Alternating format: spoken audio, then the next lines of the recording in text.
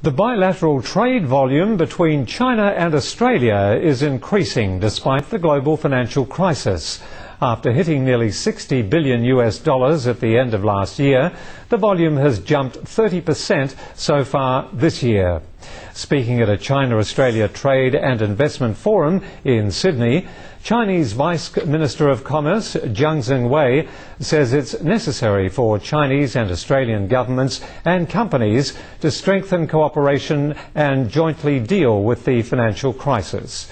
Australian foreign investment regulators said at the forum they've never denied an investment application for Chinese shares in Australian companies or mergers and acquisitions between firms in the two countries since 2001. And they asked Chinese companies to make direct contact with Australian investment authorities rather than relying on their Australian partners or their lawyers.